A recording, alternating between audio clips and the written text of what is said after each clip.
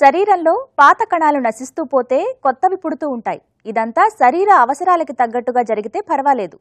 ఒక్కోసారి కణాలు కొత్తవి పుడుతూ పోతూ ఉంటే పాతవి అలానే ఉండిపోతాయి. ఇదంతా ఒకటో రెండో కాదు, లక్షల సంఖ్యలో శరీరంలో ఎక్కడైనా జరగొచ్చు. సర్విక్స్ లేదా గర్భాశయ ముఖద్వారం వద్ద ఇలా కణాలు అసాధారణంగా పెరిగితే అవే క్యాన్సర్ క్రింద మారే అవకాశం ఉంది. అలా వచ్చే క్యాన్సర్నే సర్వైకల్ క్యాన్సర్ అంటారు.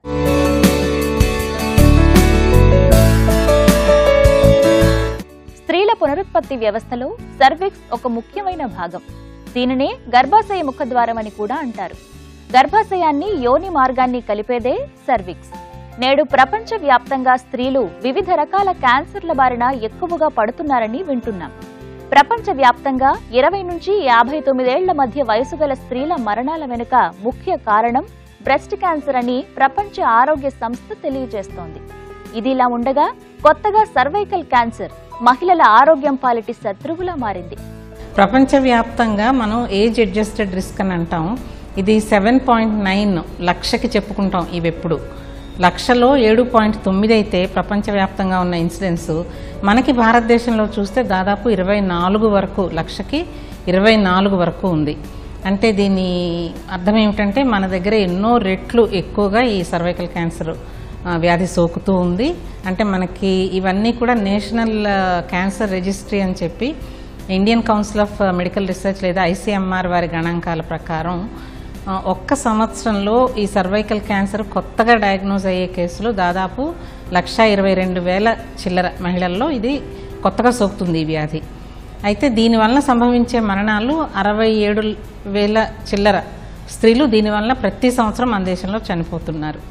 మరి అంటే సర్వైకల్ క్యాన్సర్ బర్డెన్ చాలా ఎక్కువ ఉంది. ఇప్పుడు మన దేశంలో కూడా అన్ని ఏరియాస్లోనూ ఒకే మాదిరిగా ఉండదు. బాగా అభివృద్ధి చెందిన రాష్ట్రాలలో ఎక్కడైతే స్త్రీలకి అక్షరాస్యత ఎక్కువగా ఉందో, ఉదాహరణకి కేరళ వంటి రాష్ట్రం తీసుకుంటే కనుక దాదాపు విదేశాల్లో ఎంత ఉందో అలాగనే ఉంటుంది ఇన్సిడెన్స్. అంటే లక్షకి 8 చొప్పున.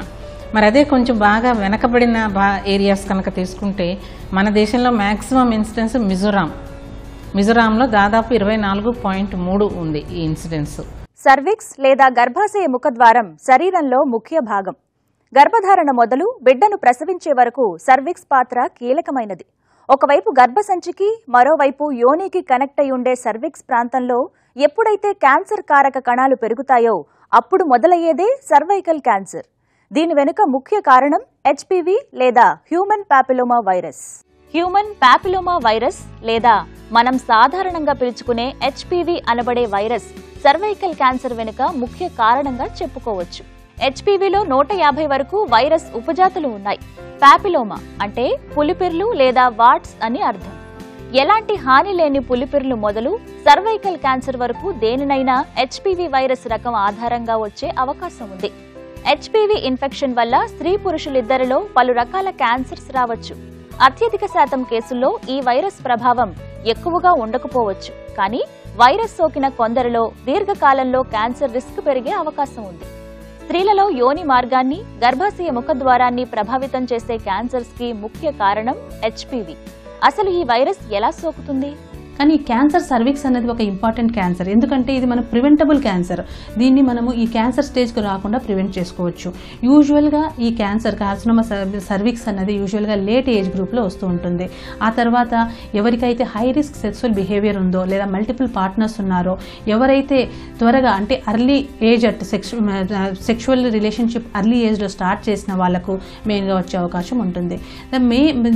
ఈ యొక్క క్యాన్సర్కి మెయిన్ రీజన్ అనేది ఒక వైరల్ ఇన్ఫెక్షన్, అంటే ఒక HPV వైరస్ అనే ఇన్ఫెక్షన్ దీనికి మన మెయిన్ కారణంగా ఉంటుంది. సో ఈ HPV వైరస్ అనే ఇన్ఫెక్షన్ యూజువల్గా సెక్షువల్ ట్రాన్స్మిషన్ ద్వారా ఉమెన్కు సోకడం జరుగుతూ ఉంటుంది. ఇందులో కొన్ని టైప్స్ అంటే కొన్ని స్ట్రెయిన్స్ ఆఫ్ HPV వైరస్కు మనకు క్యాన్సర్ సర్విక్స్ వచ్చే అవకాశం ఉంటుంది. HPV సోకిన స్త్రీలలో జననేంద్రియం వద్ద పులిపిరులు ఏర్పడవచ్చు. జననేంద్రియం వద్ద చదునుగా, కాలీఫ్లవర్ పువ్వుల, గుత్తిలా ఇలా వేరువేరు ఆకారాల్లో పులిపిరులు పెరుగుతాయి. కేవలం ఇవి ఉన్నాయంటే క్యాన్సర్ ఉన్నట్టు కాదు. వీటిలో కొన్ని వాటంతట అవే రాలిపోతే మరికొన్ని క్యాన్సర్ రిస్క్ పెంచుతాయి. కేవలం వైద్య పరీక్షతోనే వీటి స్వభావాన్ని, క్యాన్సర్ రిస్క్ ని అంచనా వేయవచ్చు. లైంగికంగా యాక్టివ్గా ఉన్న స్త్రీ పురుషుల్లో HPV సోకే రిస్క్ అధికంగా ఉంటుంది. అది కూడా రక్షణ లేని సెక్స్ వల్ల వైరస్ సోకే అవకాశాలు ఎక్కువ. లైంగిక సంపర్కం వల్ల వచ్చే వ్యాధులు తరచూ వచ్చే స్త్రీలలో రిస్క్ మరింత అధికం.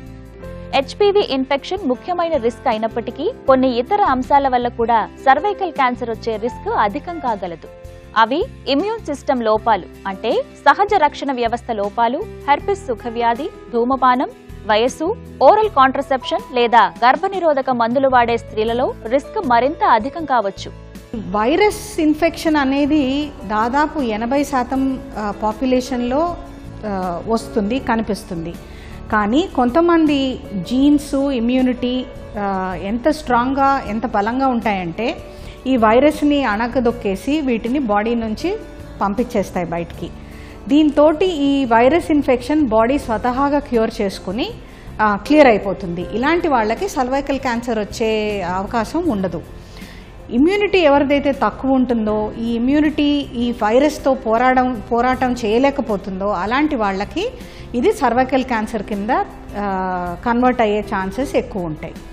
ఇదే కాకుండా first time at sexual intercourse, మొదటిసారి పెళ్ళి చిన్న వయసులో జరగడం కానీ, చిన్న వయసులో సెక్షువల్ యాక్టివిటీ స్టార్ట్ చేయడం కానీ, ఇలాంటి వాళ్ళకి కూడా సర్వైకల్ క్యాన్సర్ ఎక్కువ కనిపిస్తూ ఉంటుంది. మిగతా ఎస్టిడి ఇన్ఫెక్షన్లు కానీ, ఇమ్యూనోడెఫిషియన్సీ ఇన్ఫెక్షన్లు అంటే మనం చెప్పుకోదగ్గది హెచ్ఐవి ఇన్ఫెక్షన్ కానీ ఉన్న వాళ్ళకి కూడా సర్వైకల్ క్యాన్సర్ ఎక్కువ ఉంటుంది. మాల్న్యూట్రిషన్ ఉన్న వాళ్ళకి కూడా సర్వైకల్ క్యాన్సర్ ఎక్కువగా కనిపిస్తుంది. ఇమ్యూనోడెఫిషియన్సీ మందులు వాడుతున్న వాళ్ళు అంటే రీనల్ ట్రాన్స్ప్లాంట్ ఇలాంటివి చేసి ఇమ్యూనో సప్రెషన్కి మందులు వాడుతున్న వాళ్ళలో కూడా ఎక్కువ కనిపిస్తుంది. క్యాన్సర్ ముఖ్య లక్షణం క్రమపద్ధతిలో లేని కణాల పెరుగుదల. గర్భాశయ ముఖద్వార ప్రాంతంలో క్యాన్సరేతర కణాల పెరుగుదల వల్ల పెద్దగా లక్షణాలు బయటకు కనిపించకపోవచ్చు. కానీ అవే కనుక క్యాన్సర్ కణాలైతే కొన్ని ప్రత్యేక లక్షణాలు కనిపించవచ్చు. అవేంటో ఇప్పుడు చూద్దాం. సర్వైకల్ క్యాన్సర్ మొదలై వృద్ధి చెందేందుకు కొన్నేళ్ల సమయం పడుతుంది.